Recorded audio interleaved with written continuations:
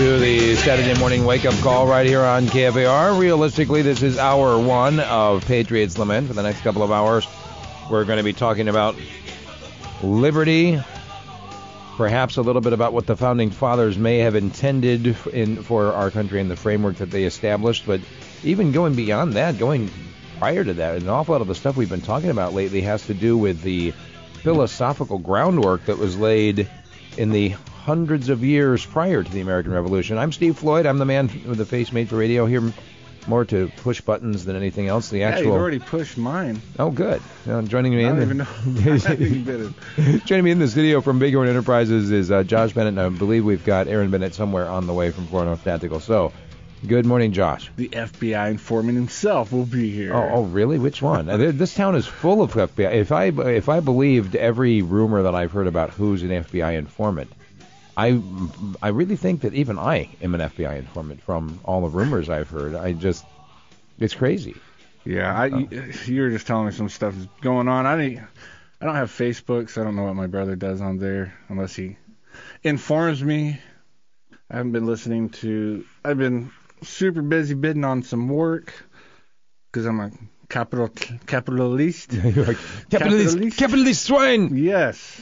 So I've basically had to lock the office door and button down and just work, which really stinks sometimes, especially every day. Good night.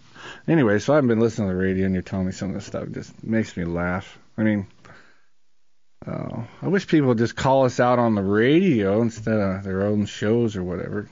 I mean, we're open to criticism, I believe. We always have been. We don't shun it. We never say that we're the only correct. We are. But we never say it that we're the only correct you just did. version of thought.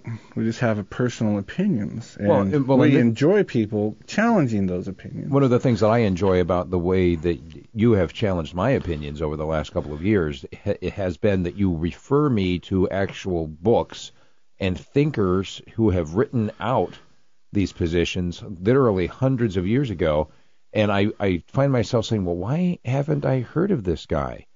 I've heard this name. Why have I never read this piece of literature before? And I think what it comes down to is the dumbing down of America. I'm a product of this public school system. So I went through the full K through 12, but then I also went back and I did another 5.5 years to get my 4-year degree, right? And then I also spent some time in the U.S. Army. So, I mean, I am fully indoctrinated into the ways of the state. Or at least I was when you and I started talking when you were running for office back in 2010. And, man, you have really helped me formulate my thoughts more clearly, because there are an awful lot of things that I hear conservatives hold on to that are really, they're nothing more than shadows of the original ideas. Yeah, well, and we don't need to go into this, but really, if you look at the conservative movement of today, they're old Trotskyites from the left that were upset over Vietnam and this and that, whatever. They were actually pro-war, but they were leftists that moved to the conservative movement. I mean, we should do a show on that sometime to let conservative know who their leaders are. The Bill Kristols and the what was his? I just can't think of all their names right now. But the leadership movement, especially in the thought of conservatism. I can't. Oh well. Anyways, but they were with the CIA. But they were old. All of them were old leftists that had moved on into the right and taken over that party. And that's conservatism of today. And people get on us about this and that. I've never told you that any idea I've talked to you about has ever been my personal thought out, I made this up. Every idea that I've had comes from, like you said, the past. I read books and I formulated my opinions based on what other people have written for hundreds of years. Nothing new. So if people want to... Some would say there's really nothing new under the sun, John. Someone said that several thousand years ago. A long time ago, yeah. Someone accused him of being the smartest man in the world. The wisest man in the world.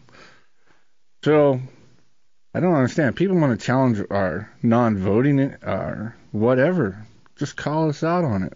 on the radio. And you know what I would Our like radio. On this show right here. Yeah. What I would really appreciate, Josh, is if they've got a criticism that they would present some evidence, maybe some new information, perhaps even a reason why they believe we're wrong, instead of simply sniping. Because the most effective way to destroy your own argument, in my opinion, is to not address the argument of others, but simply mock them, Right. or snipe at them and make stuff up, or repeat rumors that you've heard, and which, it's ad hominem attacks. You go the attack against the man instead of an attack on the argument. In my opinion, you might be able to sway the stupid sheep out there, but there are more and more people are waking up, and if you resort to ad hominem attacks, I believe it shows the shallowness of your own thought process, and it shows the emptiness of your soul. Yeah, I think the mocking should come after you destroy the argument. Then you mock them.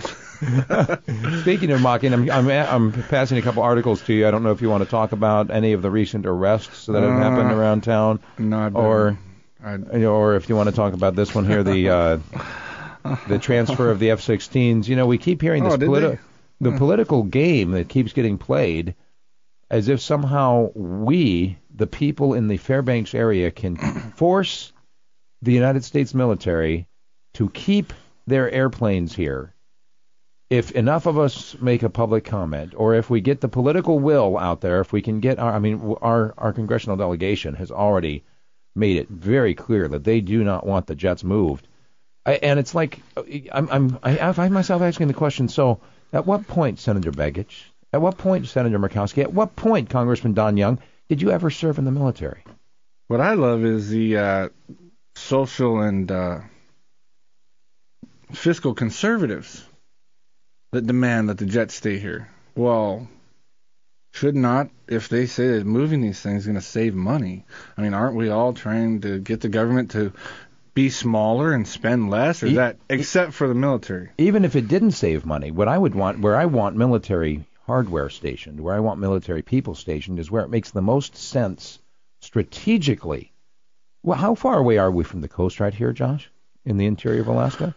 Any direction. I can drive to Prudhoe. It takes about 500 miles, 510 by road. And if you go down to Anchorage, 400 by the. Yeah, so we're about 400 miles away from the borders in any direction here in Fairbanks.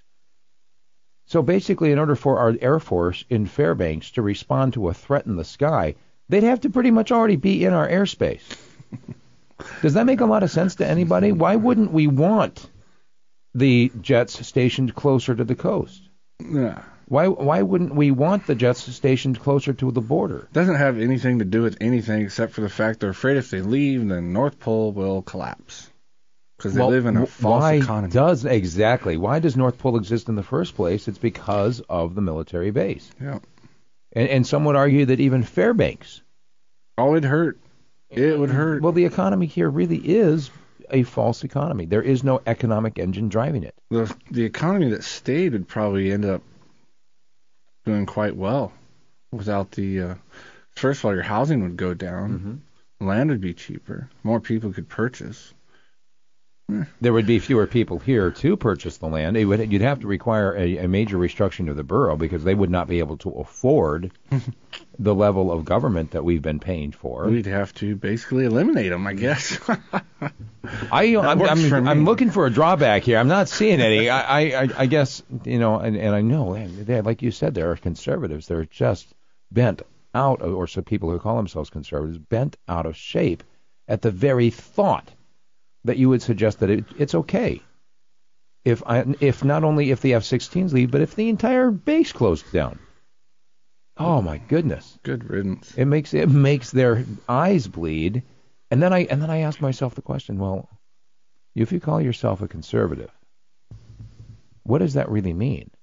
Does it mean that you support the military? Does it mean that you support today's conservatism? Yeah. It means you support war.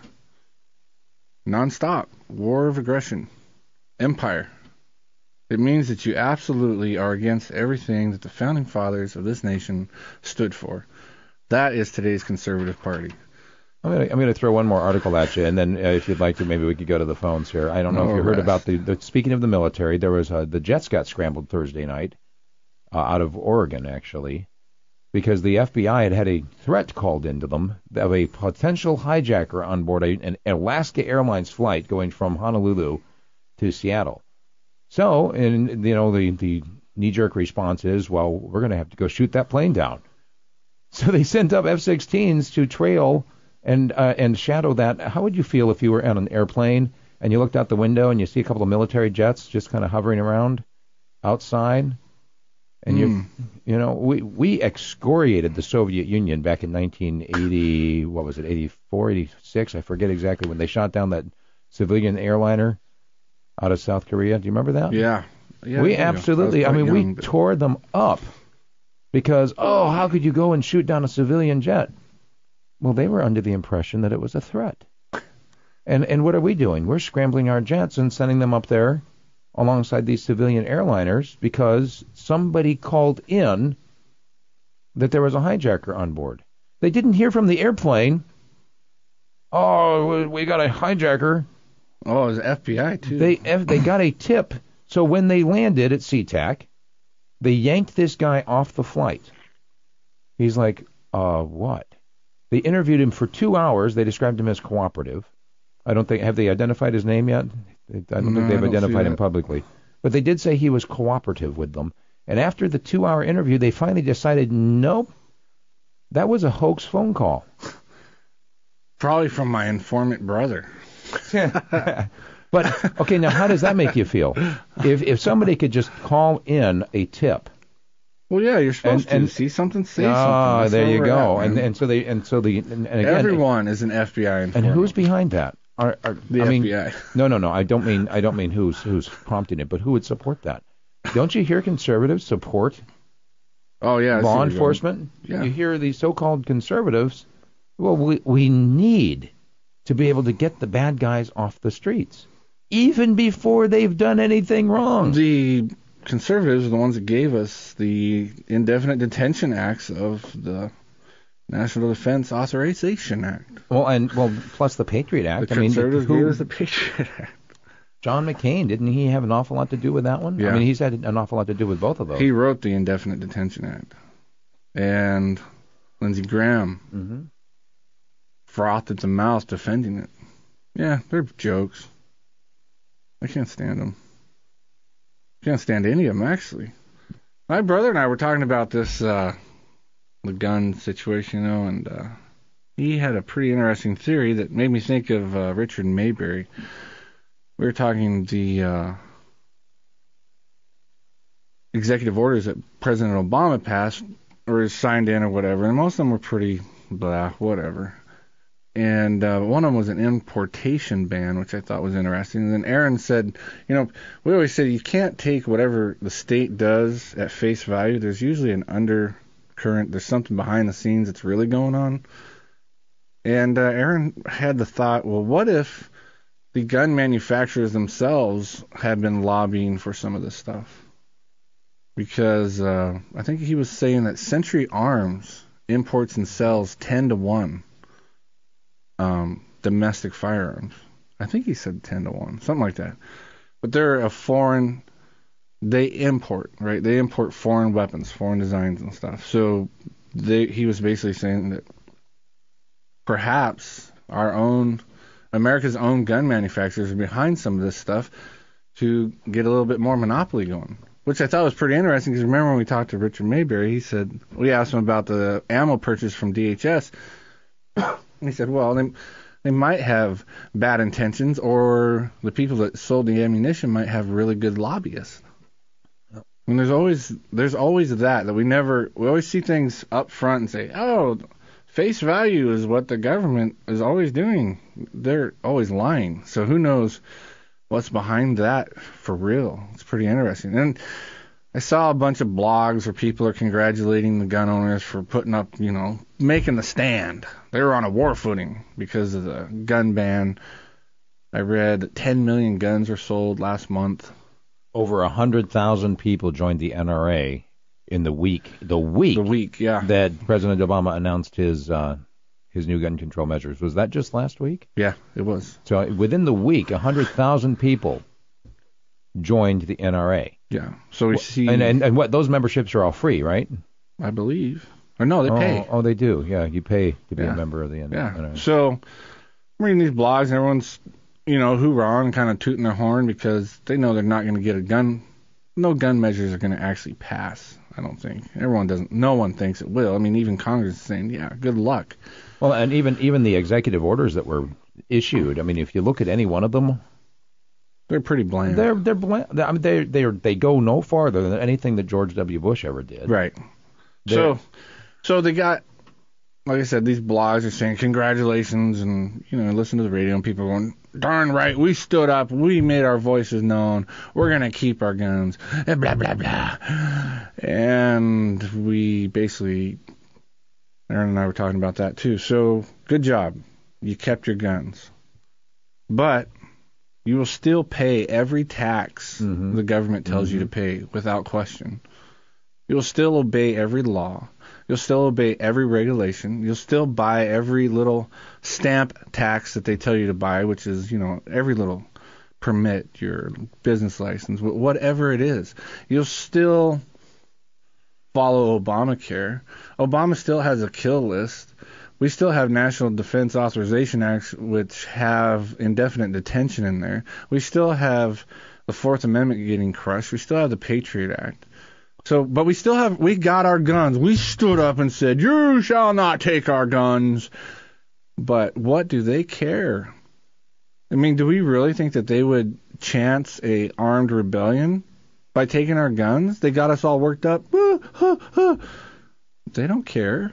We still bow our knee to every little edict that the emperor gives. And not just the emperor, we bow our knee to every little, the little petty thieves across the water here at the borough assembly. The mini emperor. I mean, look at all the so-called czars they get. Right. That aren't even elected. Well, and didn't Ronald Reagan start that? I mean, people talk about Ronald Reagan as this bastion of conservatism. Well, he only raised taxes 6 times, Steve. No, they would have raised it 7 or 8 times if it hadn't. Right. Well, they talk about he cut taxes very first he cut taxes, but then they always forget the fact that he raised them 6 times afterwards. But he took such a stand for liberty when he stood there and said, Mr. Gorbachev, tear down this wall. Yeah. What a stand. They're tearing them down over there and building them over here. Well, and if I remember correctly, didn't the bombing of Libya, that was 86, right? Yeah. That was in response to a criminal who killed a couple of Americans in Berlin.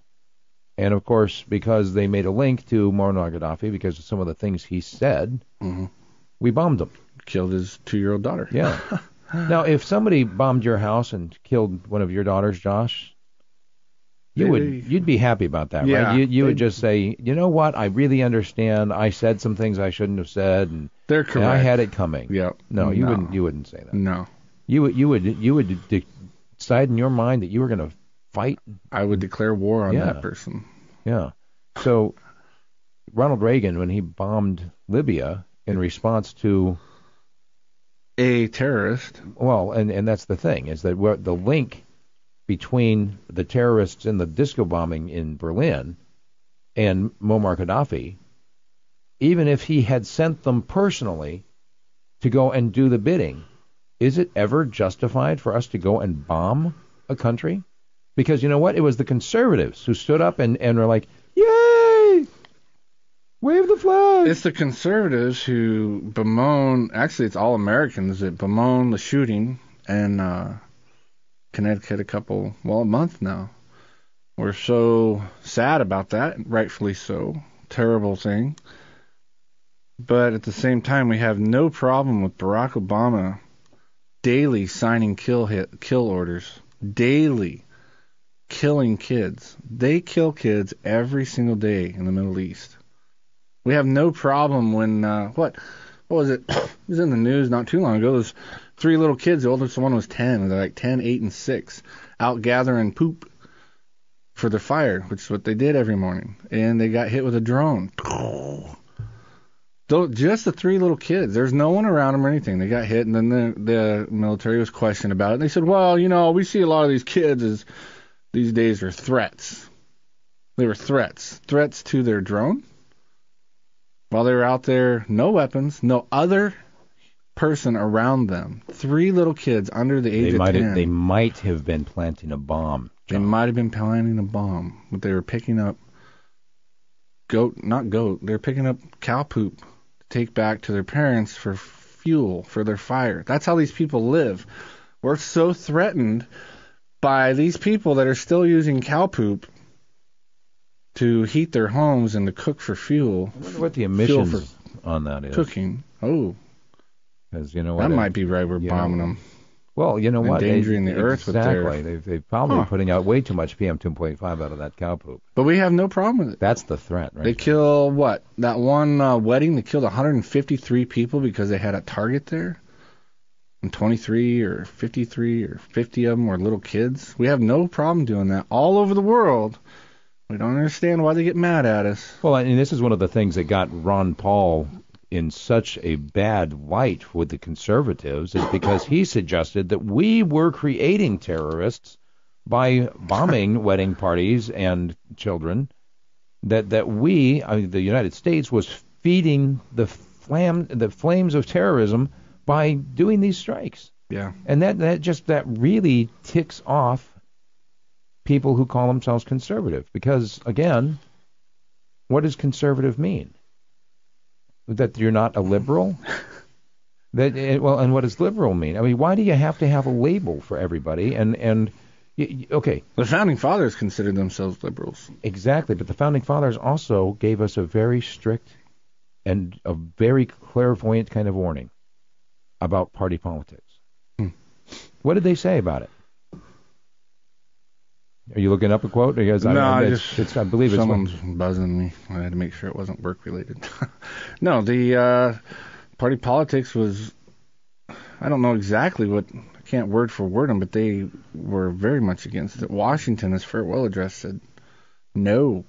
Because what happens, basically what they said was, what happens is all you do is you forget the people, and then all you worry about is your parties, and then the parties fight, and they divide the people into factions. Instead of fighting for their liberties, they fight for their parties. Why do they call them a party anyways? They're not very fun, are they? No. If you think about, too, the difference between standing up for one another versus pointing your finger at one another, this is the same kind of thing. I've mentioned it in the last, 2 weeks ago, Alexander Solzhenitsyn, when he was actually in the gulag. Bemoaning the fact that exactly. If we had only stood up for each other instead of hiding in our apartments, glad that it wasn't us being arrested, if we had instead banded together and set an ambush for these people when they came to haul off even one. Well, and we did it with the guns, the same thing. We kind of stood up for that, but big deal. What do they care if you're armed? I think they would much rather we were unarmed people. The state would much rather have that. That's the epitome of goodness. But we are so sheep. We don't need to be armed because we do every single thing that they tell us to do. George Washington, in his farewell address, September 17th, 1796, however political parties may now and then answer popular ends, they are likely in the course of time and things to become potent engines by which cunning, ambitious, and unprincipled men will be enabled to subvert the power of the people and to usurp for themselves the reins of government, destroying afterwards the very engines which have lifted them to unjust dominion. We don't have unprincipled men in Congress, do we? Yeah. We directly do. All right. 4 or 5. I shouldn't say that. Alaska directly does. Yeah, let's take the call. Well, we can't actually. We're up against the news already, if you can believe that. We got the Fox News here at the bottom of the hour. If you're on hold, we got 3 lines waiting. We will come right back and take your phone calls. If you'd like to get on hold, we got 1 line open for you to fight over. And we'll also open up the chat room at KFAR660.com if you'd like to sound off there. Just keep in mind, we do not have a lifeguard on duty So it's going to be kind of an open swim there on the chat room. Yeah, make sure that you have your floaties on, because I'm not going to jump in there and rescue you if somebody says something you don't like. KFAR660.com on the World Wide Web. And some people have up and left. You think about the very stuff that we've been talking about on this radio program for the last year and a half, and the idea that sometime eventually it's going to get so bad here that you're going to want to leave, and you're not going to be able to, because you're not going to be able to get a passport. You're not going to be able to leave because you're not going to have any money. They won't allow you to go. Well, even now, I mean, if you leave, or if you try to leave and they think you owe taxes, even if everything else is in order, they will prevent you from leaving. $50,000, I think. 458-TALK is the number. You've got it on the Saturday morning wake-up call, which is technically hour one of Patriot's Lament. Go and check out the phone calls. All right, Perfect. We have cleared it out. Wasn't ready for that. Whew. All right. We're talking about being conservative and how so many so-called conservatives are just clamoring for more and more government and fighting to keep Eielson open, fighting not even to allow any of the jets to be moved around, which, I mean, if you think about the political interference in the military, if you've ever served in the military, you know what it's like to have an order come down that A, makes absolutely no sense, and B, completely countermands good strategy. It's happened again and again and again. Whenever politicians try to manage warfare, we lose. And I'm not saying that we should just get out of the way and let the generals go invade what they want to invade. I mean, there has to be oversight on the military. If there's not, then you end up with nothing more than a military dictatorship. Yeah, because they like wars. They justify their very existence by doing war games of where else they might invade just in case. However, I mean, you look at the outcry over Eielson, and then you had the Undersecretary of the Army was in the Fairbanks area just this last week. And he's speaking to reporters down there by Fort Greely after going through all the different stations around town. He was asked about the drawdowns and these automatic budget cuts, and he assured the people of Fairbanks that there would be no reduction in force in Alaska for the Army. I mean, he is Undersecretary of the Army. He's not DOD. He can't talk about Air Force, but he can certainly talk about Army. Rest assured, we're going to have plenty of boots on the ground here in Alaska. And the reaction from the local politicians, from the governor, from the mayors of Fairbanks and North Pole, from the so-called conservatives, it has been what? Critical? Are they worried about having federal troops garrisoned in our backyard? No. They welcome it. I don't know. I don't listen to them much. I don't really care. I don't listen to the Army when they talk. I don't listen to the mayors when they talk. They're all a bunch of jokers in my mind. If they want to talk, call this radio show and we'll give them a run for their money. Oh, maybe that's one of them right there. 458-TALK is the number. Good morning, caller. Who's this? Is this me? It might be. Depends on who it is. My name's Gerald. Gerald, it is you. Congratulations. What's on your mind? Well, actually, I'm a very independent leftist, and I find it very painful to listen to you guys sometimes because I'm very argumentative, and I think you've been pretty fair, and there's nothing for me to attack.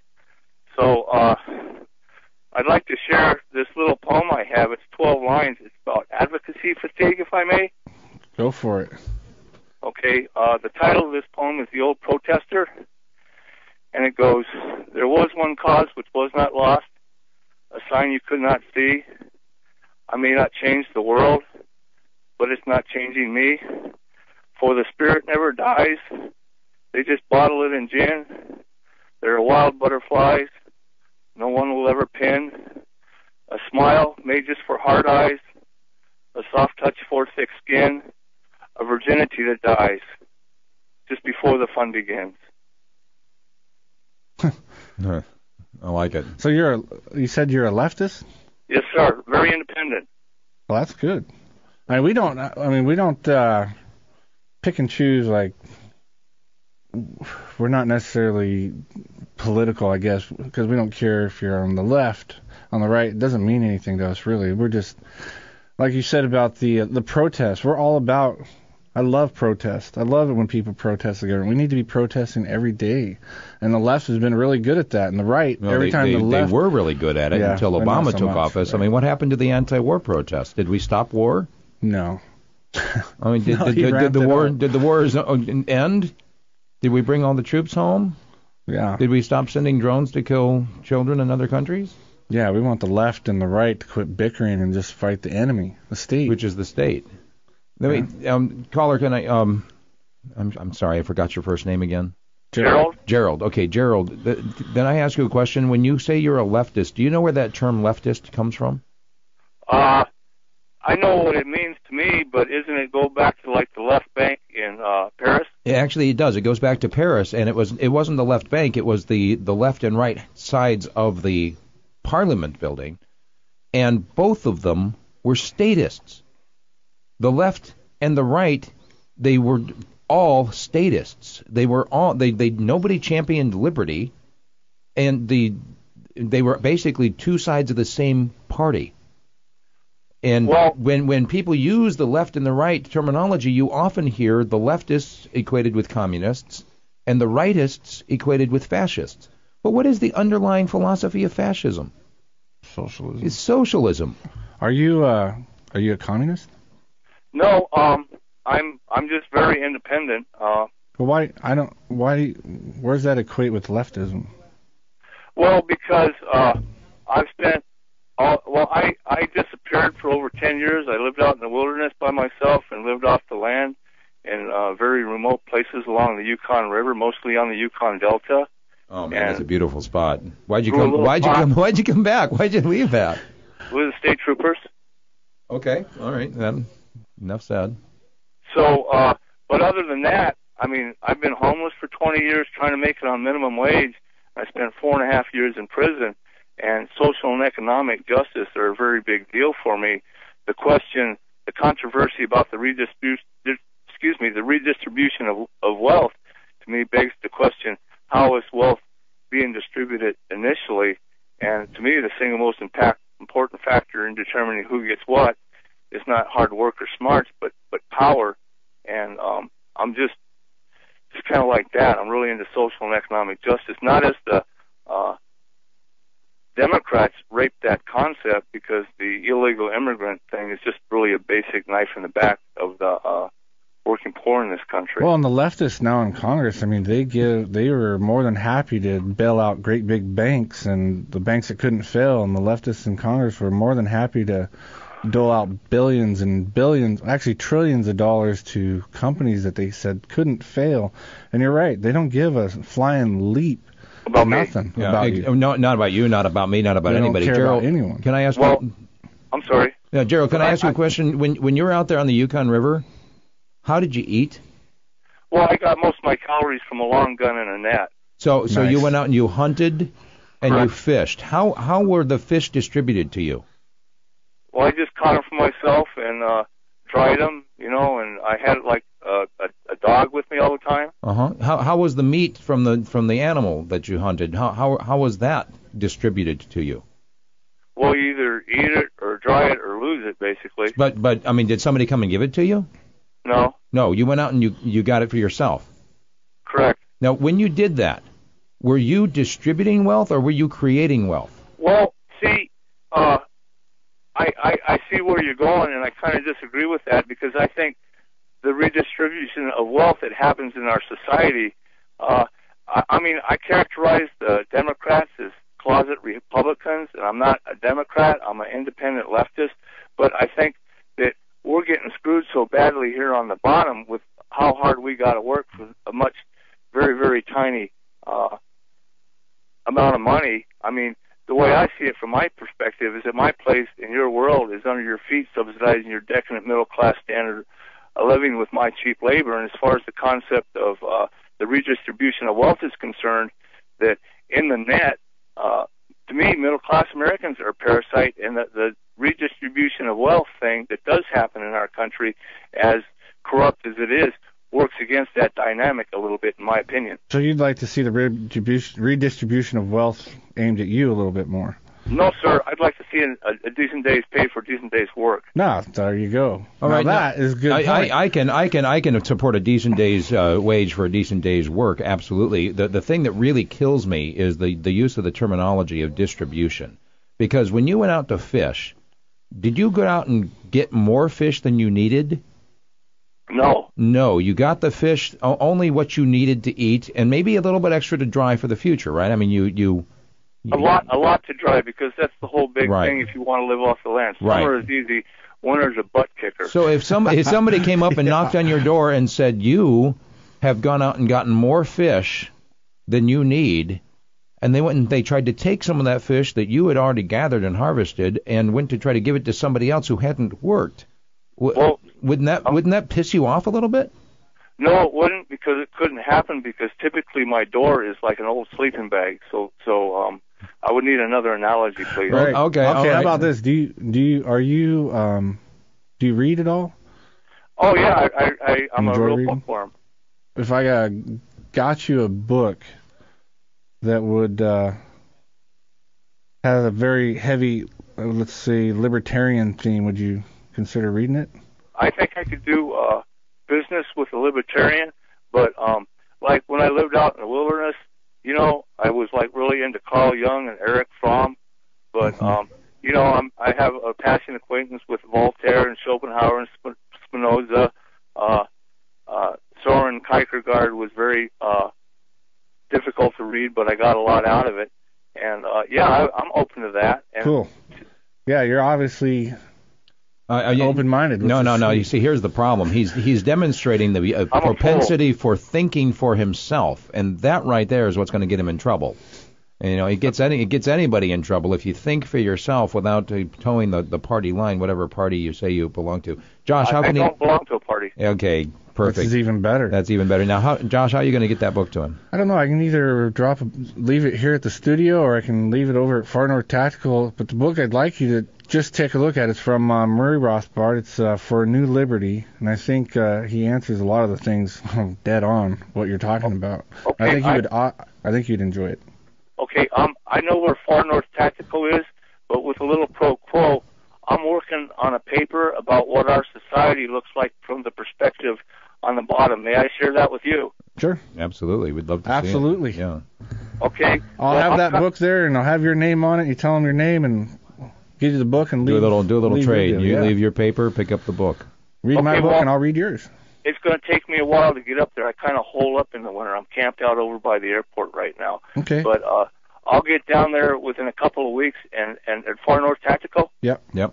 Okay, well, this is really cool. Thank you. Thank you, Gerald. Really appreciate the phone call. Thanks for the call. 458-TALK is the number. You know, we don't have to change anybody's mind for this show to be successful. Simply talking about it and being open to discussion without calling people names. Yeah, and I agree with some of the stuff he talks about, like there is a redistribution of wealth. It's from the wealthy to the wealthier. Yeah.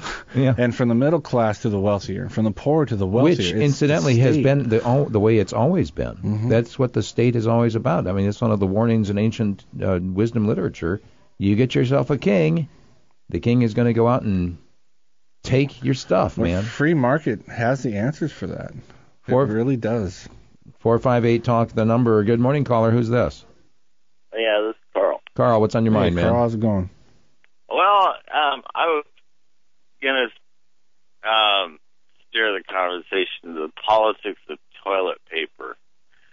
If you're, I mean, and I wish we could ask that gentleman what does he use for toilet paper. I know I hear newspaper, use newspaper, because if you're in a position like him, it sounds like if you don't have any money, you rely on the local charities or the state. Well, the state's not going to help you unless you're applying for Social Security and you're going to die in 6 months. Then the state will help you. That's what it was last time I went down and asked for any kind of public assistance there. I definitely promote using the Daily News Miner for toilet paper. The thing is, the churches will give you 6 rolls of toilet paper for 6 months. This last I heard from them. But think about it, if you go in jail, they give you toilet paper. They give you you need toilet paper? Yeah, raise your hand. You get I don't know. I was only in there 5 days max, but I know they come in quite regularly and ask if anyone needs. They give you 3 hot meals too, and a nice place to 3 hot in a cot. Yeah, absolutely. You get everything you need in prison. But now, what if they took away the toilet paper in jail? I mean, would there be riots? They've rioted for less. I mean, so there's a control issue. I mean, you control whether it's food or toilet paper. There's real power in that. So that's which party provides more toilet paper? None. They don't even talk about toilet paper. I think you're right. I think we ought to lobby the Republicans and the Democrats to come up with a good party platform on toilet paper. When I hear either one of the parties talking, though, I feel the need to find some toilet paper. Well, okay. 458 talk the number. Good morning, caller. Who's this? Good morning. Hey, who is this? Hey, this is Claudio. Claudio, what's on your mind? Hey, I got a new phys theory here. That two powers rise to the top. And you see there in the Republican Party what's happened there in Anchorage now. We have a good guys took over the party. Now they're fighting. They're probably going to take them out before they take power again on the Republican Party. So sure, I think the physical theory will apply for that no matter what. That's what I see the mass to have on the whole government thing. It's just the scum of the earth that get in charge. Always the good people are always underneath. I think the good thing go down to the bottom. We've talked. Go to the top. We've talked about that quite a bit, and Hans Hermann Hoppe wrote an excellent book on it with the democracy, the God that failed, and his whole point in there is that you have to really be the guy that wins, the guy that stays in there, whatever. He's the good-looking guy, or not always good-looking guy, but the guy that can talk well. He doesn't have to have, well, sometimes he can have good intentions, but the fact of the matter is, to get to the top, you got to be a scumbag. The scumbags make it to the top, and the scumbags make it to the top and hang on to it. Look at what's going on right now in the Republican Party with, you've got the duly elected. Right, with Riedrich and Russ Millett and those guys, they're fighting over it. But what do you expect? I mean, I expected it wholeheartedly that would happen. That's politics. That's why we reject politics. That's why we come on here and ask people to reject politics, because your good is not their intention. Their intention is their own good. Their intention is their own power. I mean, we saw that in the very beginning when they thought that one of the Ron Paul people might be elected to the chairmanship. They sapped all the money out. They took all the money out of the treasury or whatever and sent it to some other whatever. But this is a great illustration, though, too, of everything that we've talked about not putting your hope in the political process to change things. Claudio, you were a Ron Paul supporter, right? Yes, I was, and I'm not going to vote anymore. This Aaron, you guys, show me the light. There's no point on it because, like I said, the thing always is going to rise to the top. And people Claudio tell us, is one of our newest anarchist friends. They tell us over and over again, you want to make a difference, you need to get out and vote.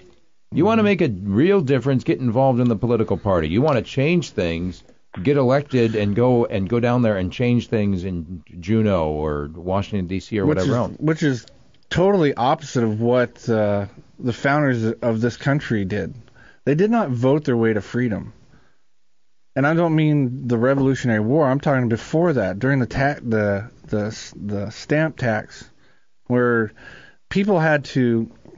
Parliament decided that in order for anyone in America to do business, which meant, they had to buy the state's paper, which had a little stamp on it. So if you went to court, if you wanted to file something, you had to buy their paper, which had a tax associated with it.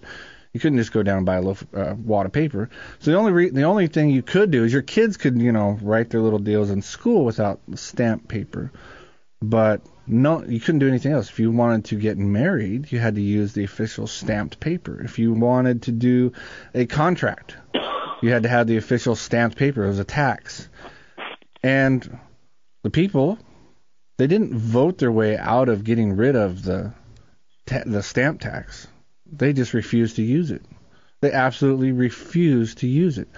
Massachusetts said, no, we're not.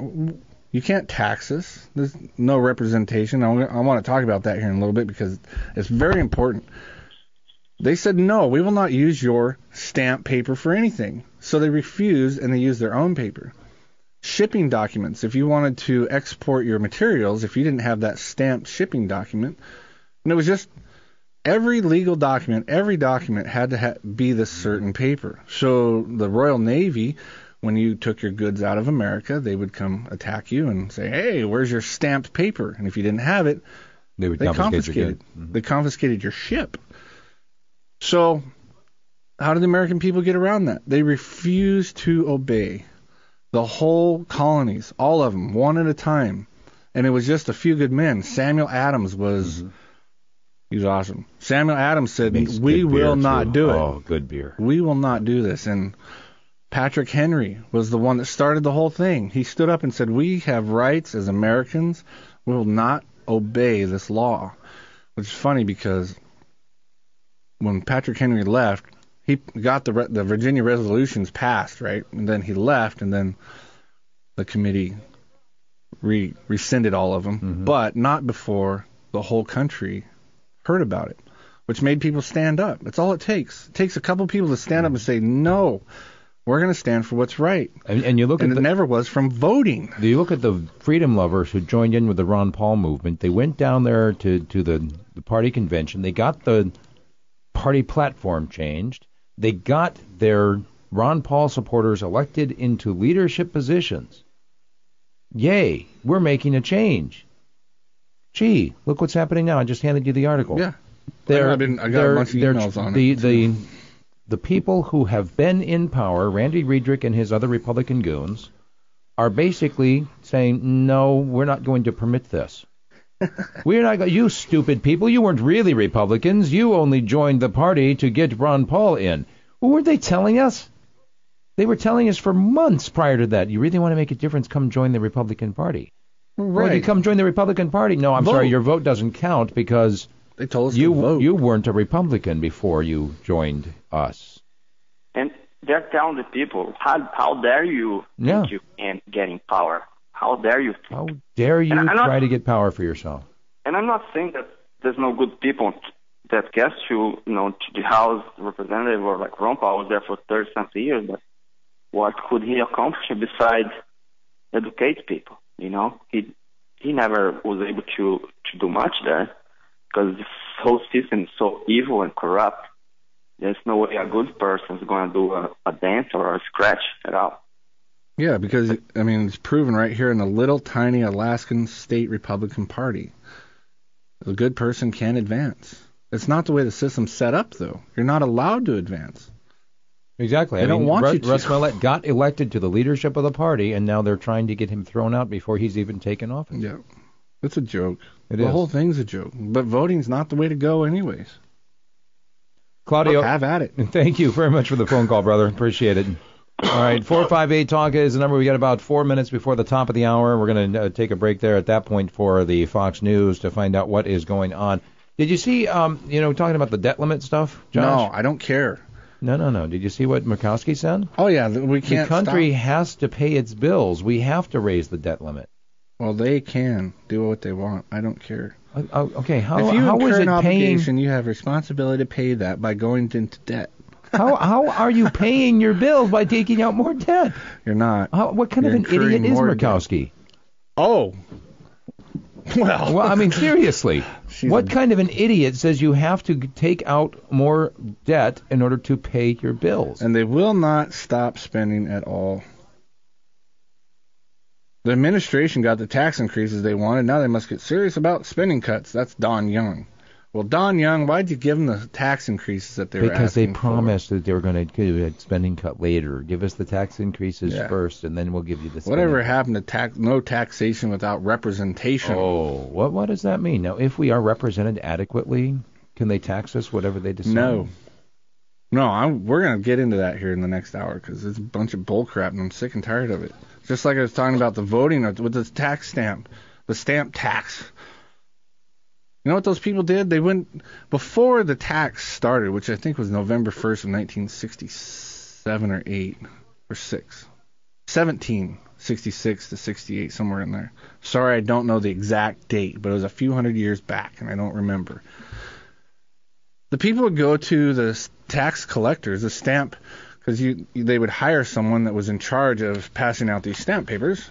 The people went directly to them, thousands. Not just like 2 or 3 people say, can we talk to you?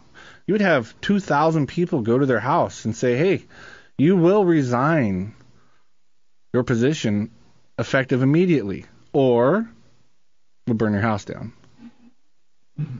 And hooray for the mob. At first, the tax collectors were like, whatever. So they burnt their house down. Well, the mobs, which I'm good with those mobs, because they got together and they went out and said, this is wrong. We're standing for our liberty. You will not tax us. You will immediately resign your position. If you don't, there will be consequences. Every single stamp tax distributor resigned, except in North Carolina. Right off the bat, they just resigned. North Carolina tried for a little while. Then his house got razed and put to the ground. My point was, though, none of them voted that tax out. Parliament finally rescinded the stamp tax because the people would not obey the law. The agents for the government were so afraid to even bring it up. They actually had to hide the paper because when the colonists found it, they burnt it. They burnt the paper. They burned and for all of those the state's papers. All of those Tea Party people in the Republican establishment, what was the original Tea Party all about? I was going to get to that too. I mean, they didn't vote. Did they commit an act of vandalism, John? Uh-huh. They committed an act of vandalism. What a bunch of criminals. They would call the people that were the tax collectors or the implementers of the stamp tax, they called them enemies of liberty and traitors to their country. Enemies of liberty and traitors to our country. It seems like we got quite a number of those around. Now I'm looking across the borough. To them because we got our guns. 458 Talk is the number. Hour 2 coming up after the news. Patriot Lament right here on KFAR. It's local talk radio, but we're streaming live on the internet, KFAR660.com. We are also on your smartphone. If your phone is smart, you can check that out at the TuneIn Radio app and download it free. I'm going to open up the chat room, by the way, right now, just to kind of make sure that I've got my ways of letting people sound off there. I'm Steve Floyd, the monkey behind the machine. Joining me in the studio today, Josh Bennett from Bighorn Enterprises. Josh, how you doing? Good. A friend of mine just said TuneIn app sucks in 1G. He's down in Nana. Oh, if you only have 1G? Yeah. No, if you got to have a reliable data service in order for it to work, because it's like anything else that you use with data, even like streaming on the internet. You got to have enough. Got to have some horses behind it. Exactly. And every time and that's what I tell people, anytime that you use the TuneIn Radio app, be connected to the internet. Make sure you use a Wi-Fi service, because it's going to cost you a lot of money for all the data you're going to use. Data minutes. But it is really cool. I was able to listen when I was in Arizona. Yeah, that's pretty I was able to listen to the TuneIn Radio. In fact, I just used it this morning. I didn't want to go into the other. I was too lazy to go into the other room and turn on the radio. I just turned on my app on the phone, and look, we're on the air. Everything's good. That's just probably made you feel good. All right, you were mentioned gone and things are still rolling. Yeah, exactly. Also, it's a reminder that nobody is really indispensable. Anybody can be replaced. And you know what? It's kind of funny if you think about it, because everybody dies eventually, right? So yeah, last I heard, we're all replaceable. In fact, it's designed to be that way. If there's something that you are doing with your life that you want to continue after you're gone, you're going to have to pass it on. And this is why people have children. So you can pass on your belief. Is that what? And just kind of a funny. Hey, before the top of the hour, you were talking about taxation without representation. What did you mean by that? Yes. Today's America, this is just going to be my opinion, but I'm going to back it up with some history. Today's America, we say that we have representation because we have Alaska has a congressman and 2 senators, which senators weren't really supposed to be the people's representatives originally. The federal government, with the passing of the income tax, taxes us directly on our income, which would have never flown 200 years ago. I mean, they wouldn't even allow the colonists who had a king, they had a dictator. They still wouldn't allow him to tax them internally or externally. They said, no, you don't have the right to tax us. We only have the right to be taxed by our consent. What was the consent? Parliament, they said, wasn't consent. So let's call our Congress Parliament, or equate our Congress to the Parliament. We would say today, if we were really Americans, that Congress doesn't have the right to tax us because they don't have our consent. They say that it's a voluntary tax and we consent by paying it, obviously because the threat of violent force against us if we don't do that. But originally what we would have was our assemblies would decide what they could tax us, and then they would decide what they would send off to the federal government. So our borough assembly, originally, no taxation without representation, was because you only could be taxed by the closest local government that you had. So our closest local government would be, first, our councils, with city councils and stuff. They would decide what tax they could tax their residents to pay the borough, the assembly. The assembly would decide what they would tax, basically with I'm using that wrong. Basically the cities would, but we'll use the borough instead of the cities, because the city would actually be the closest government, and they would be the only ones that could tax Except for those who don't actually live inside the city limits. Then they wouldn't be taxed. Period. So, but we'll use the assembly since they're more far-reaching, quite far-reaching. So the borough assembly would decide what our tax rate was. And then we would decide whether we were going to pay it or not. That was taxation without representation. That was tax by consent. If we didn't agree with what the borough decided to tax us for, why, we would get our pitchforks and shovels and we'd go down there and say, no, not going to happen. You may not tax us for this. But the federal government would not be taxing us. The state governments would not be taxing you. That was considered taxation without representation, because who is President Obama? Well, he was elected duly.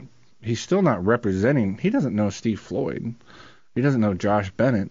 He doesn't know our wants, our desires, our needs, or anything. He doesn't know Bo Diddley either. No. He doesn't know any of that. Lisa Murkowski, Don Young, they don't know us for anything. They don't know what we want or what we need. They cannot represent us because they don't even know us. There's no representation there. The borough assembly, at the very least, could, because they're local, and we could go over there and say, hey, nut job, you shall not do this. We don't want this. We don't want that. Still tyrannical, but that's because originally the colonists would take action, take things into their own hands, which they felt that they had the right to do. Not only did they feel because they that, had the right of self-defense. They had the right to liberty. They had the right to be free men. They said it over and over and over. I mean, Samuel Adams, he said, what is this tax? When I was talking about the stamp tax, actually the Sugar Act, when the Parliament was taxing sugar, molasses, he said, what is this? They can tax our foods and our goods. He said, what's next? Next thing you know, they'll actually say that they'll be able to tax our own land. And there was he said that as a joke, like, excuse me, that was a joke. Well, they can tax our goods. Next thing, actually it was trade. They can tax our trade. Next thing you know, they'll tax our lands. So funny. When people argue about property taxes, say, "Well, property taxes are legal and good and constitutional." No, our founding fathers, the people that started, the radicals, the liberals, said no. You couldn't tax their property; they would never stand. That's why I was going back to our standing up for our gun rights. Well, when are we going to stand for anything else? Anything. 200 years ago, you wouldn't stand for your assemblymen to make any law against you. You know, we didn't have standing armies. We had militias. And sometimes they would conscript people to be in the militia to go fight some Indians or France or whoever they wanted to go beat up. And the people would say yes or no. They'd say, "Nah, we're not going to go join the militia." And the assembly would get mad and say, "Hey, you have to do it because we told you to." And they say, "Nah." They go down, they nullify the assembly and basically kick them out and have another election. Happened time and time and time again. You had basic representation, and if you didn't feel represented, they were knocked out. They were taken out. Not killed. They were just like, okay, dissolved. You're done. When a governor would get mad at assembly for not taxing the people the way he wanted them to tax them, and he would nullify or strip the assembly, say, "Oh, you're no longer an assembly." The assembly would just say, "Okay, well, we were voted in by the people directly." And usually they would just come back together and have their meetings anyways and say, "Ha, whatever." And if the governor got mean and tried to set up his own militia to go beat up that assembly, why, the people would get together and they'd go down to his house and say, who do you think you are? You're nothing but a mere mortal like the rest of us. Call off your goons, we'll burn your house down. Okay. So many times the officials of the king were threatened. And it was funny, they never threatened to kill any of them. And they never did. They never killed, as far as I know, there's probably some story out there. They never killed anyone. But they threatened them to the fact of, "We will consider you an enemy of liberty and of this country." And, you know, when people call in here and they say, you know, we talk about common law and stuff, and we go, "Well, what if someone did this or that and this or that?" And then they'd go to court or whatever, and they'd be an outlaw. No one would do business with them. People have mocked us about that. "Oh, well, what if so-and-so decided to do business with them anyways?" And blah, blah, blah. We're not talking about anything that has not happened. That society happened here in America. You were considered an enemy of liberty and a traitor to the country. And people would not trade with you. They would not talk to you. They wouldn't do anything with you. They'd have nothing. Most of the times, those governors, assemblymen, the tax collectors, the councilmen, or whatever, they would end up fleeing back to Britain to get away because they couldn't even go buy a loaf of bread. If you think about it, the same kind of thing happens here, but it's backwards. Here it's happening if the government accuses you of something, even if you have not been charged with any crime, much less convicted, the very fact that you have been accused of something by the government will get you kicked off airplanes. It'll get you'll lose your job. You might not even be able to get another job later. When you think about it. You look at even the way people have turned their back on the Schaefer-Cox issue. And you look at how this local community that Second Amendment task force, I was in some of those meetings with literally thousands of Fairbanksons. The people happily carrying their guns. Where are they now? Well, yeah, Aaron and I were accused of, Aaron more so. You know, why you guys didn't stand up? Well, Aaron and I were actually the only ones that stood up for those guys, vocally, from day one. I called into a radio show and people were going, "Oh, well, you know it was coming, he deserved it," and everyone's backtracking. I called the radio show that day and said, "How dare you guys do this? You're feeding into the government's hands. The media is going to tear these people up enough. We don't need to tear up one of our own citizens. Let the media do it. Let's find out what's really going on." And then Aaron, of course, was accused of being an FBI agent himself or an informant because he didn't go to jail. Or because, well, look at them. they're speaking out against this constantly, and they haven't been thrown in jail. Well, we were definitely interrogated several times. My house was raided. Aaron and I actually did something for these people. We helped out Michael Anderson as much as we could monetarily. He stayed at your house. Yeah, for months. We took care of his family too. I'm not scratching my back. I'm just saying that's been going on here a little bit. Some of these accusations, and kind of irritates me because we actually put your lives, your fortunes. We put our feet where our mouth was. We took action to what we talked about. But you talk about that issue of would the government or would the society shun somebody who's been declared an outlaw? And it happens now. Right, but it's the government. Like you said, it's back-ass words because the government's doing it.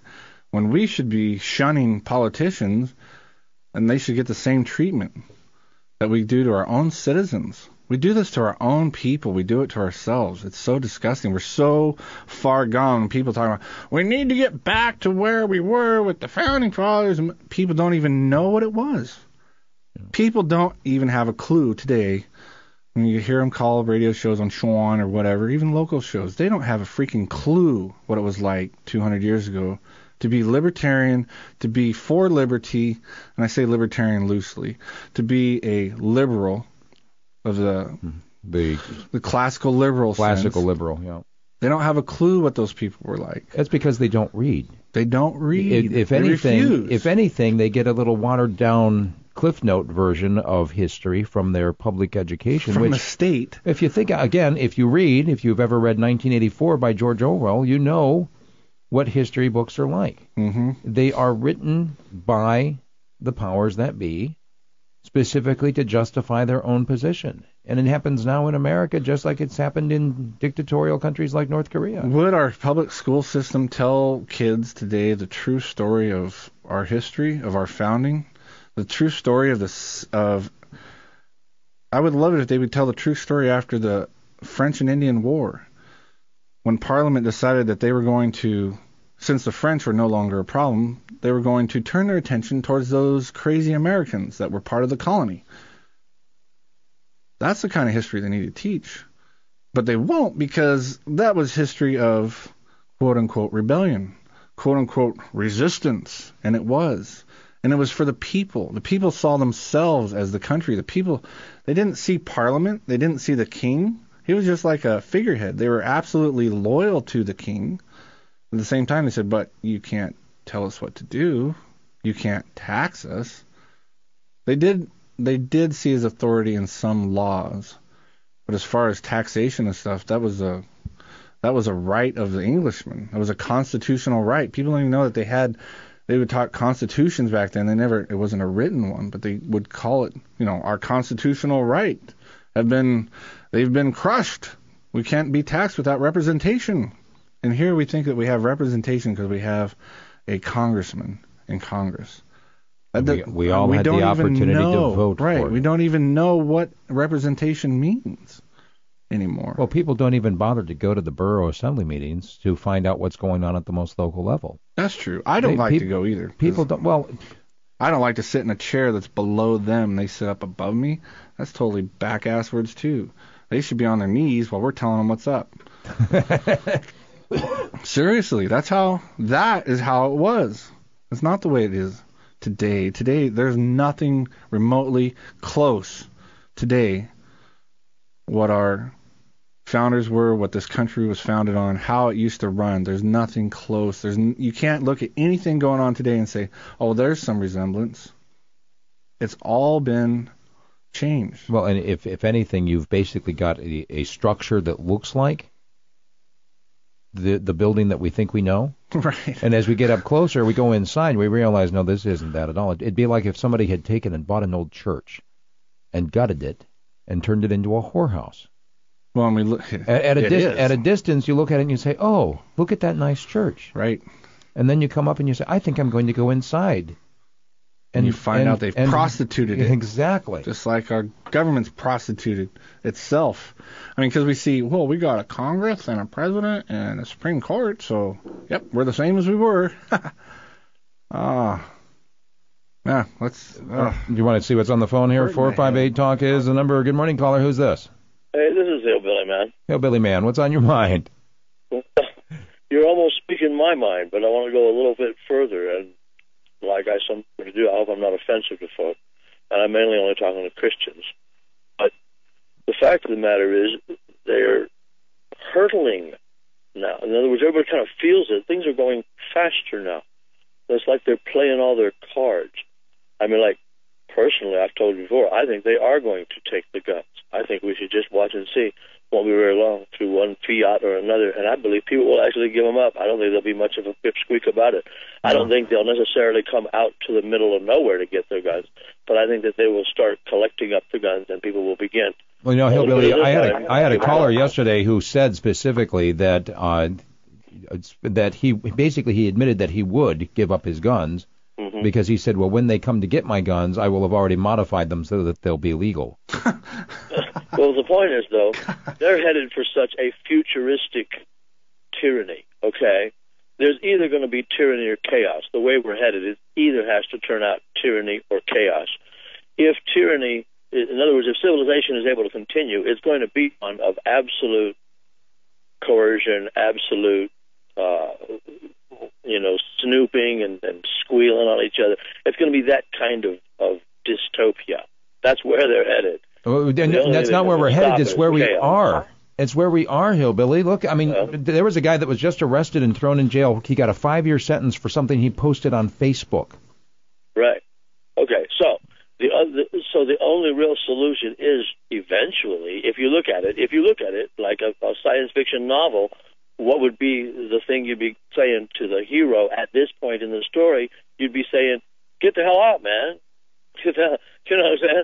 So that's my constant preaching, of course, is get out of hell. At least please. learn how to. Yeah, at least learn how to. Keep a bag packed by the door with a gun so that when the lights go out, because that's what I expect to happen, when the electricity is just shut down, that's how they're going to get total submission from about 99% of the population.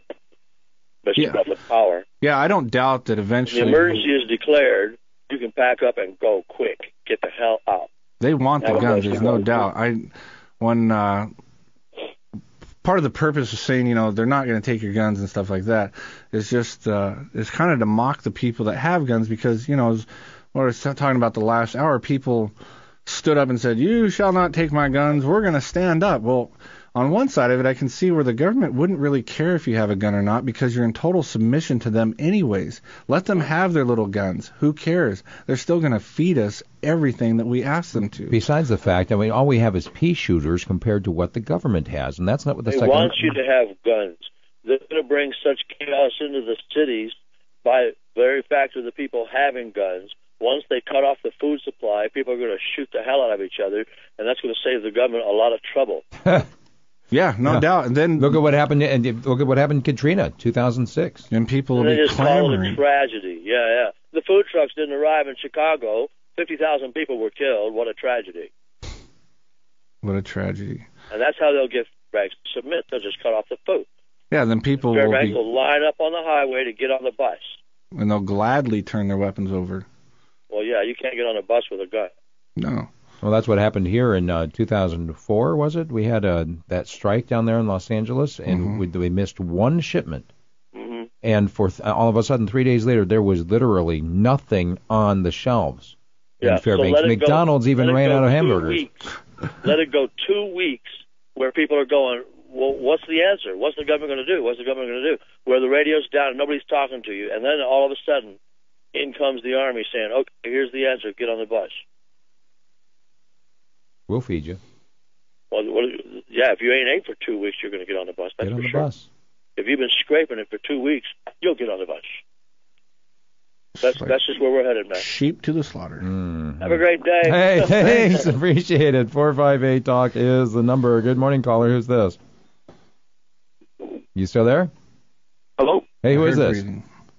Hello, this is Doug. Doug, go ahead. What's on your mind? Hey, listening to this makes me think back to when I was stationed in the Army up here in the early 90s. I don't know if anybody remembers, but we were doing some urban warfare training over off of the Mitchell Expressway in the in the housing areas over there. Yep. And we were supposed to be coming in and landing aircraft and getting out and pretending we were assaulting an area over there. Well, during that same time, I was pulled aside. A large group of us were, and we were given a survey that was issued by the I don't remember who it was, by the U.S., the Department of Defense, Department of the Army, 6th Infantry Division, or what. But I distinctly remember some of the questions. But one of them that sticks in my mind was that if you were given the order to go from house to house and confiscate weapons, would you follow that order?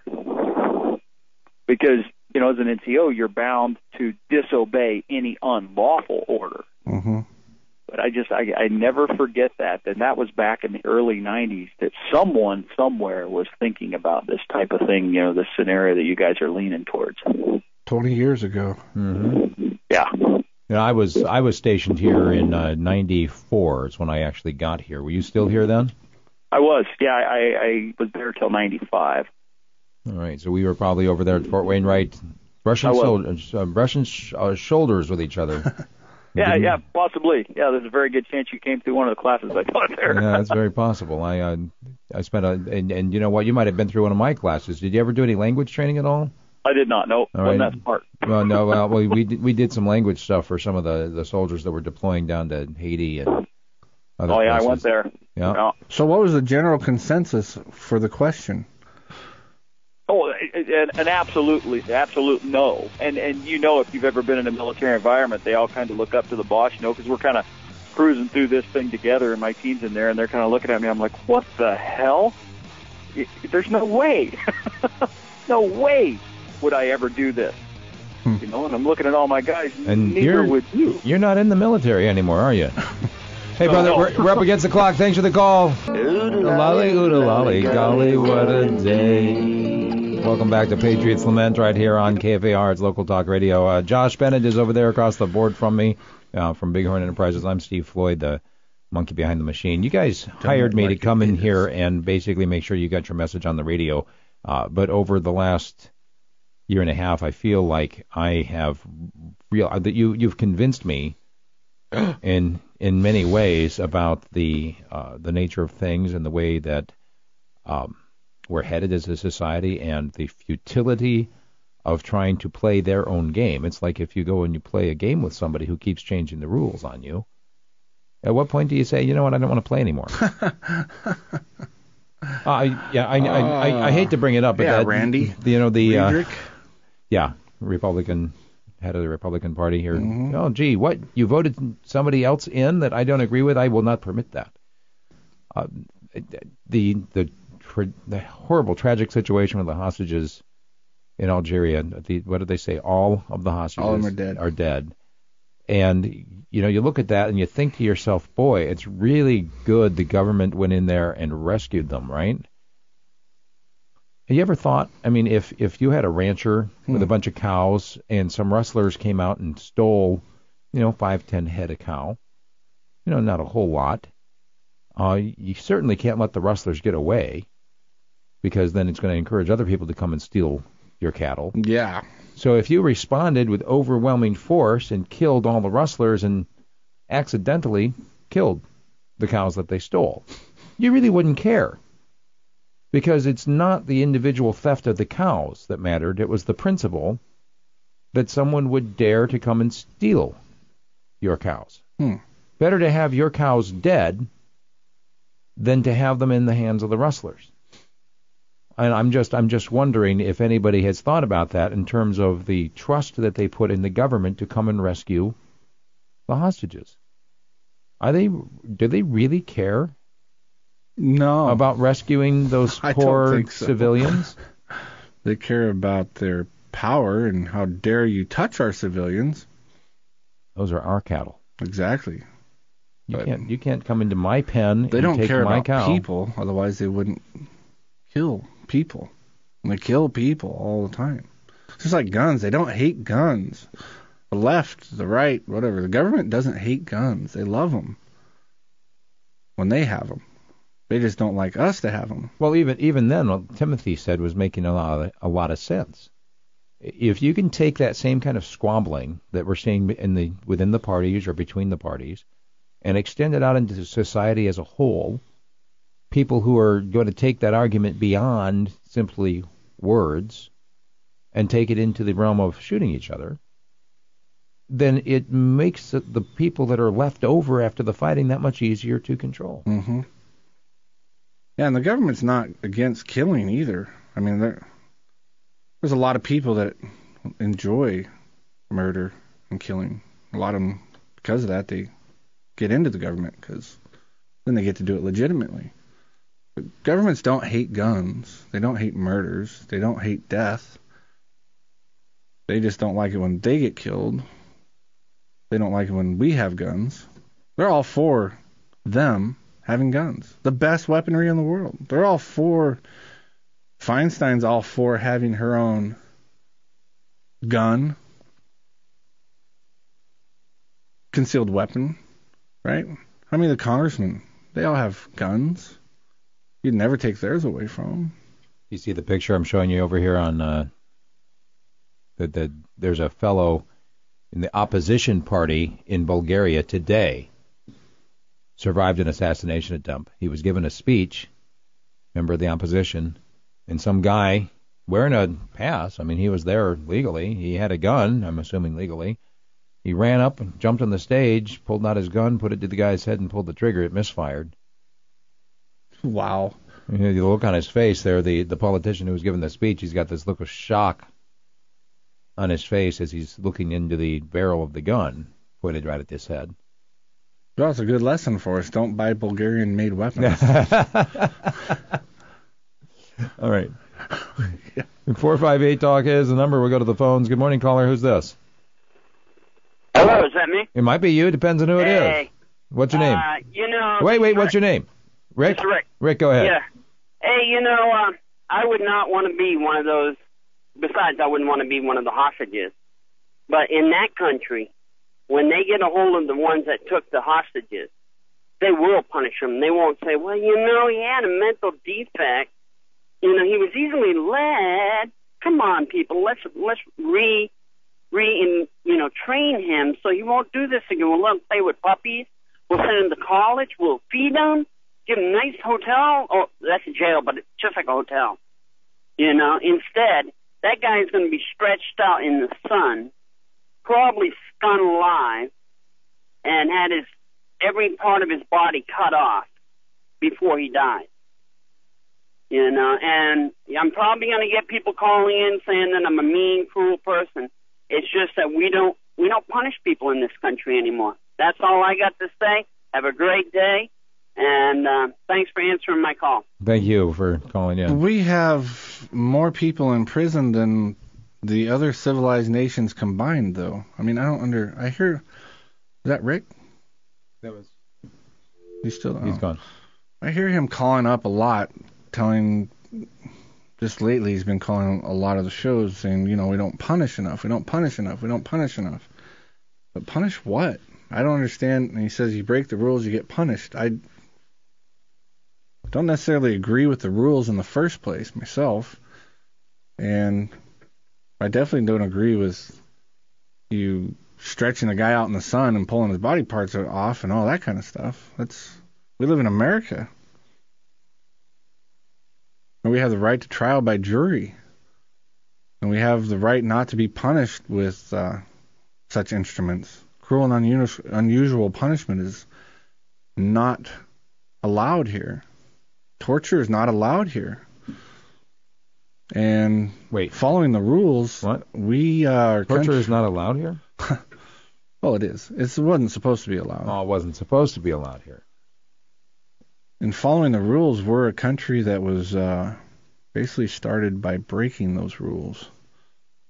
Actually, we were very law-abiding. The country's always been a very law-abiding people. Even the founders, during the Revolutionary War, they're very law-abiding. They demanded that the government follow the law also. That was the difference. There wasn't two sides where government could play by one set of rules and the people had to play by the other set of rules. The whole point of the revolution was we all play by the same rules, baby. You don't want to play by the rules? We're going to throw you off. Today, we have the exact opposite. Every law they pass, they exempt themselves. Even Obamacare. Yeah. How many of our politicians have to be a part of Obamacare? Zero. Zero Of them. But it's so good, we get to follow it. We have to follow Well, it. Or if we where's the don't, we have outcry to with pay. that? We have to pay a fine. Where's the outcry with that? How come our state representatives have not nullified Obamacare? Now, I don't think our state representatives are capable of nullifying anything that they're told to do. I mean, you look at even at the proposal that is before the State House right now that Chenault introduced about basically not just giving us the power to disobey the federal gun laws, right, but actually issuing orders to arrest any federal agent who tries to enforce the gun laws. But gun laws, why? Well, even then, I mean, you think about it, I don't think it's going to pass. Well, even if it did, who cares? I mean, the gun laws? Mm-hmm. What about every other stinking law that they should nullify? Why isn't the Patriot Act nullified? Why isn't the National Defense Authorization Act, Sections 1021, 1022, nullified by our state? Because we have elected people who think that it is their right to govern us. And we have elected people, period. You know, Natalie Howard said something were the ones that nullified it. awesome this week. And I give credit where credit is due. I believe she was quoting a book that last week Aaron Bennett said that you guys had been reading the same book. Oh, yeah. And so she was quoting Rose Wilder Lane. That's it, Rose Wilder Lane. She was quoting it, and she said that the complaint that people give is not that we are being governed, but that we are not being governed properly. Absolutely correct. We are not being governed properly. Just about every call we get. Every call I hear on every show. We're not being governed properly. We need to have the right people governing us, by golly. Why? Who wants to be governed? We need more laws to change the laws that are restricting us. We need our laws. We need to give us a law that's going to govern us more properly. Yeah. Probably need to laugh a little bit more at politicians and mock them so they know what we think of them. You want to go to the phones? 458-TALK, the number. Good morning, caller. Who's this? Lee. Lee, go ahead. Hey, you were commenting about two sets of rules, the ones the government followed and the ones the civilians have to follow. And if you don't think that's happening currently, just look at what happened at the Ted Stevens trial. His government lawyers went quite a bit of array. And it would appear, I guess, just on outward appearances, that one of them might have had some conscience and he committed suicide as to how bad his behavior probably was in that situation. But the rest of them, I think, walked. Was there anybody prosecuted or held accountable for the wrongdoing they did to Mr. Stevens that gave Begich his royalty? Now, hang on a second. You're kind of rewriting history a little bit here because... No, I'm just asking. Is that correct? I don't think so. No. They found after the investigation that there was nothing to prosecute. There was not wrongdoing. There was an oversight. It's what it was. It has been portrayed by those who are totally devoted to this idea of Ted Stevens as a hero. There's no possible way he could have been corrupt. They have been rewriting history to make it somehow that there was this misconduct by the prosecution that got him prosecuted. No. The only thing they could find is that they accidentally did not give one piece of evidence over to the defense that the defense might have been able to twist into something that they could use for Ted Stevens. It was a technicality, and there was disciplinary action taken, but after further investigation, they could not find anything to prosecute, and the very people who had been disciplined had that expunged from their record because they found that there was nothing worth doing there. Have you followed that at all, or have you just completely bought into Ted Stevens is my hero?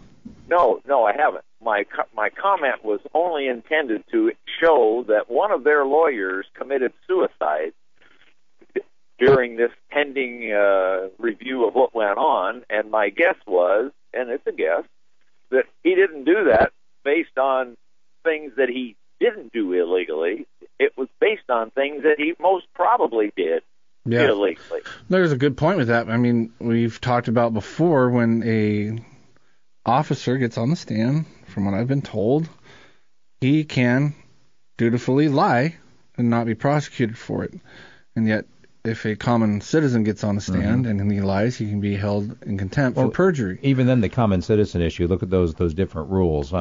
Caller, Lee? Yeah. If I came to your house and I said, and this to me is just an illustration of the corruption of Ted Stevens, okay? If I came to your house and I said, Lee, I'm going to leave this jacuzzi at your house. You can use it anytime you want to. It's still my jacuzzi, but I'm just going to leave it here at your house for you to use. Would you accept that gift to you, or would you say, no, Steve, that right there, you see, that sounds like you're giving me a gift? Well, if I was in Ted's place, yeah, I would have to agree with your analogy. I wouldn't accept that. Well, he got a $1,200 leather massage chair that was put in his office, and his excuse was, well, that didn't belong to me. That's Bill Allen's chair. He just lets me use it, and he's left it here at my office.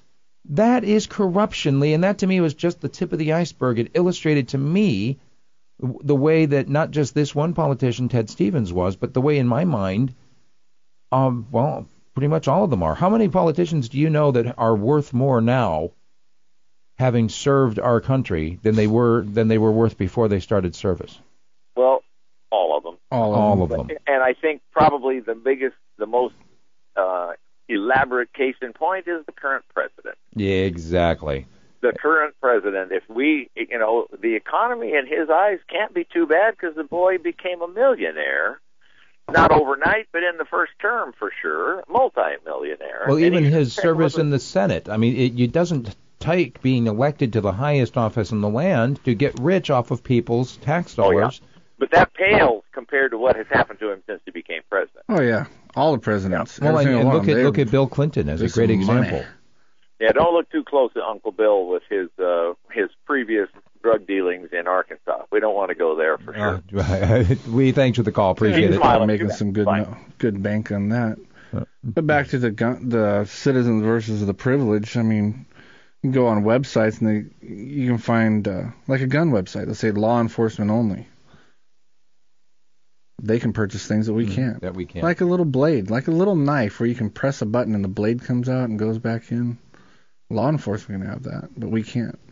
Why aren't we allowed to trust ourselves with such a thing?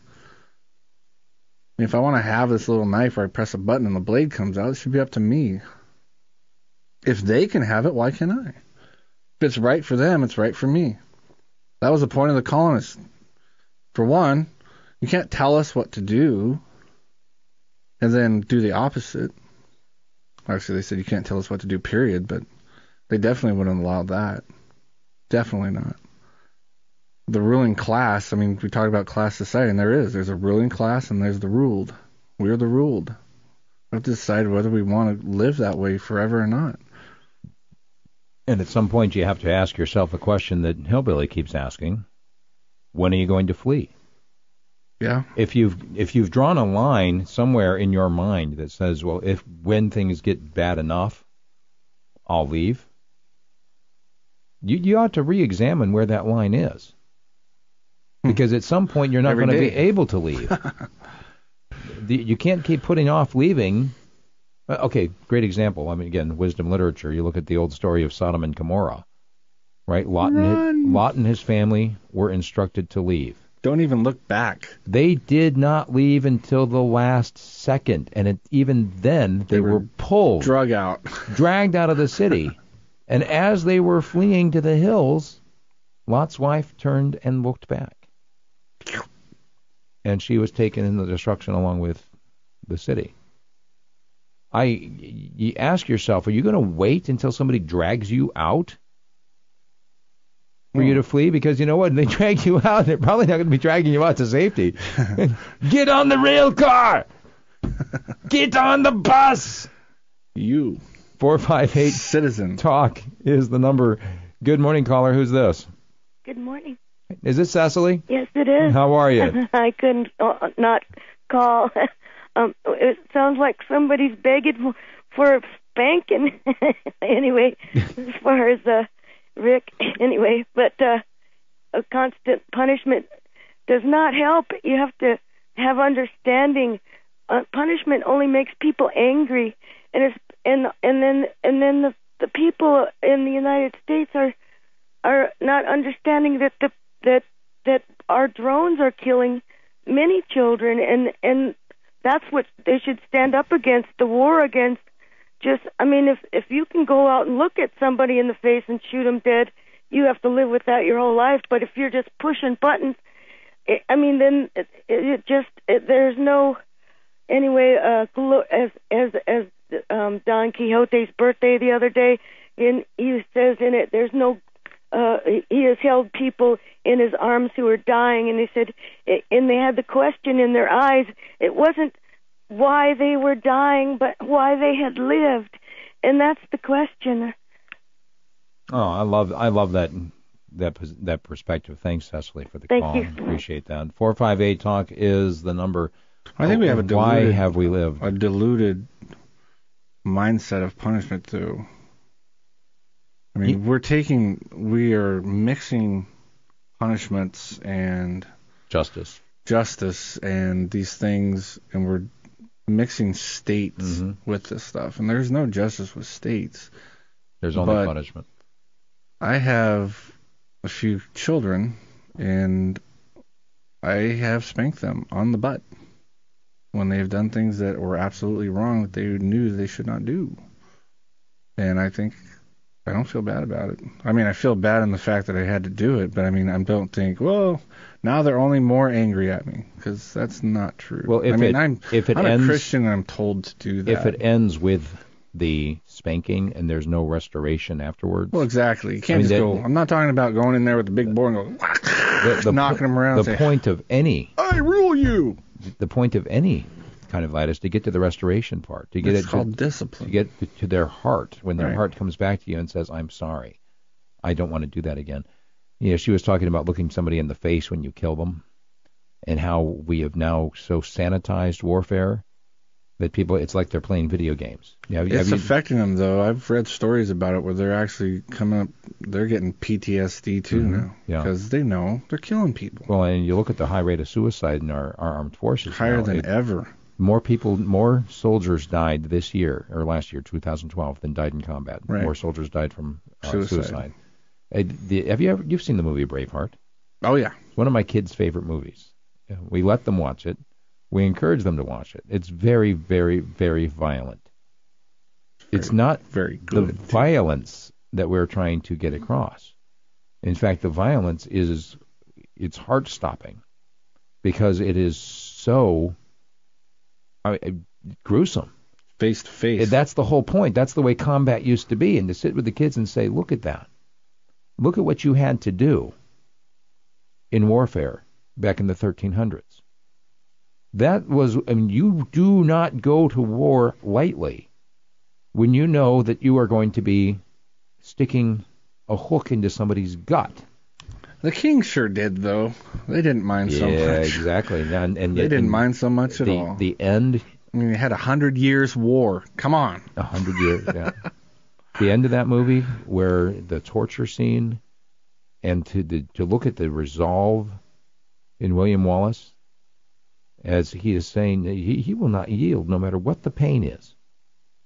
I don't know anybody today that has that kind of a threshold of pain. You look at Americans right now, we go and we pop a pill for everything. Oh, I've got a little headache today. Everything.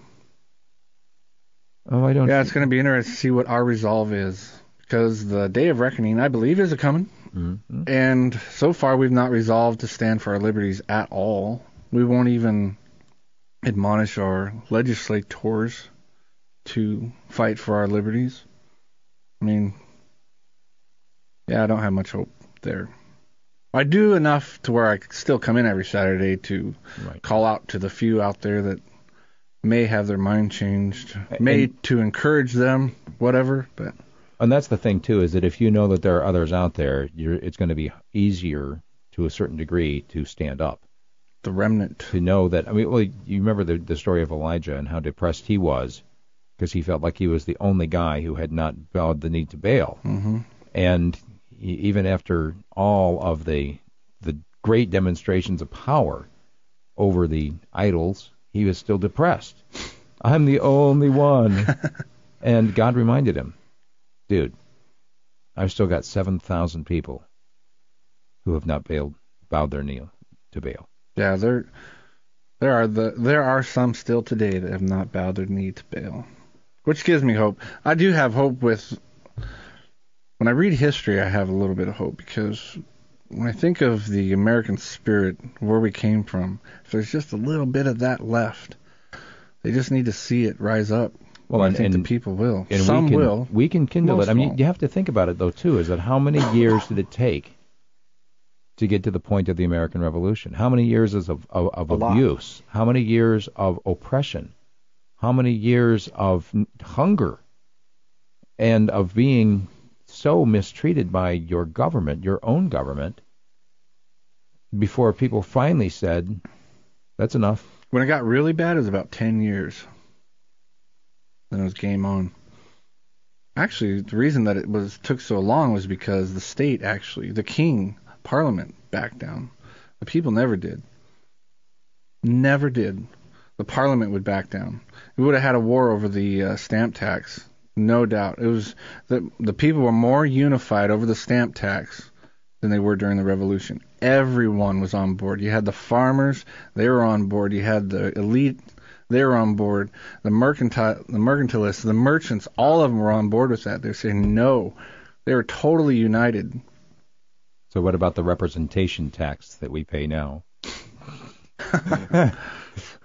Ready to take one last We're totally united with that, too, because we all gladly pay. We all gladly pay. And we tell ourselves, well, property tax, we're represented. I'm going to take, let's see, there's one more call left here, 458. Oh, they didn't hold, Josh, so we've got just a couple minutes left here. What's our biggest action point for today? The number of things, you suggested some books to read. Well, we always say read, but I wish people would read American history. Go back and read about the stamp tax and see how people used to be. I honestly think we can still be that people. I really do. We're not done until we're dead. At least we shouldn't be. Well, I think I believe that our current system of government is dead. Oh, yeah. I think at this point to talk about the republic is a fallacy. It is too big. How many minutes we got? We got like a minute. Do you want to try this? I guess so. 458 talk the number. Good morning. Who's this? This is Ryan. Ryan, go fast. Hey, I just wanted to make the point that the people who harp on about harsher punishments are the same people who call the prisons correctional centers. Oh, nice. They're usually fascist, too. Good point. Thanks for the call. 458 talk is the number. Good morning. Who's this? This is Joe. Joe, go fast. Yeah, check out shatterthedarkness.net. It talks about the secret societies infiltrating the government for the last 70 years. Mm-hmm. And this guy has studied it for 30 years, and he's exposed top officials. He's got a heck of a lot of information there. It's worth checking out. Do you think the American people are done? I think that it says here it's the main movement is deception and the splitting of the people. Yeah, divide and conquer. Yeah, exactly. You just nailed it. Keep us infighting. Yeah, exactly. And that has an awful lot to do with the politics parties that we talked about in the first hour, too. Yeah. Thanks for the call. 458 talk is the number. We got like 30 seconds. Who's this? Carl. Check out when toilet paper was invented. All right. We'll do that. Josh? I'm thankful for toilet paper. Contact information? PatriotsLament.blogspot.com, PatriotsLament@gmail.com. And on the YouTube channel? Radio Free Fairbanks. Read a book. Look up the tax stamp, or the stamp tax. Read about it. Tax. All right. Have a great week. We'll see you next Saturday.